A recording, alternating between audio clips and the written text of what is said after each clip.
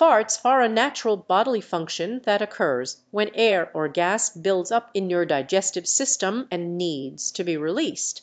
When you eat or drink, you swallow small amounts of air along with your food or beverage.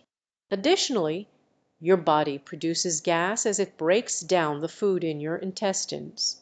This air and gas travel through your digestive system until they reach your rectum. At this point, your body releases the gas by relaxing the muscles in your rectum, allowing it to escape as a fart. Some factors that can affect the smell or sound of a fart include the types of food you've eaten, how quickly your body breaks down food, and the composition of your gut bacteria.